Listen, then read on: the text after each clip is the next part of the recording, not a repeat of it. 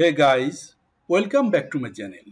Today I will show you guys how to check install apps or programs in your Windows 11 PC or laptop. You just need to follow me.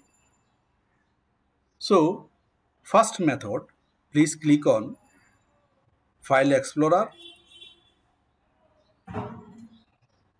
After then click this PC and after then type over there shell colon apps folder and press enter from your keyboard. Now you see all your apps or programs in your laptop here. And second method, please click on Start menu.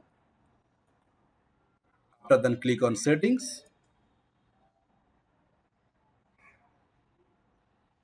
And from Settings menu, please click on Apps. And from right side, please click on Install Apps. So as you see, you can see all install apps here. Hope this video tutorial helpful for you. So please like the video and subscribe the channel for next videos. Thank you for watching.